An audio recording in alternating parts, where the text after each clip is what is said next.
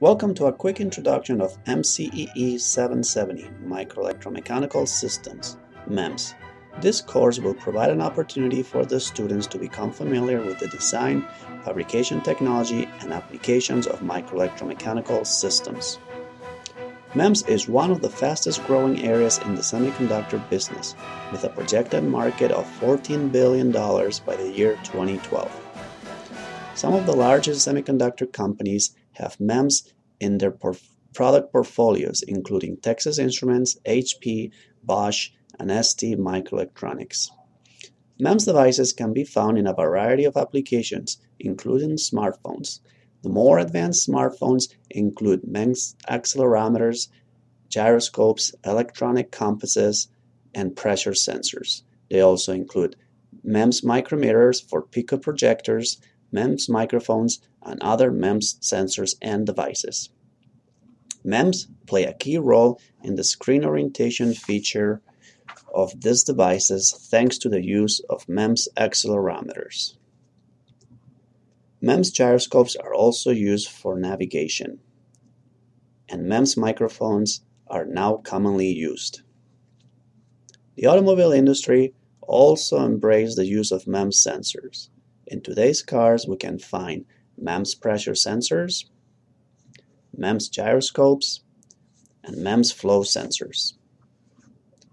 In consumer electronics, we find MEMS in a variety of applications, the most notable ones being inkjet printers and DLP projectors, where MEMS micrometers are used. The main part of the lab for this course will take place in RIT's Semiconductor and Microsystems Fabrication Laboratory. This is a 15,000 square feet cleanroom room facility with state-of-the-art equipment used for the manufacturing of integrated circuits. You will learn the details involved in the fabrication of MEMS device, as well as get hands-on experience operating this equipment. As a required project, students will research and select a MEMS device to be fabricated. They will individually simulate and design their device. Their device will then be fabricated as a class project by the students. Previous fabricated devices include cantilever accelerometers, membrane accelerometers, pressure sensors, and thermopiles. Once fabricated, the students will also design packaging and test.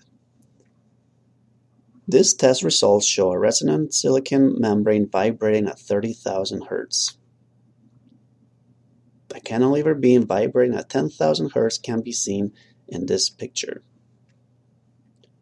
A thermally actuated membrane with a total displacement of 40 micrometers can be seen here. Students are also required to prepare a project presentation and a final paper. For more information on this course, please contact Dr. Ivan Puchades or Dr. Lynn Fuller.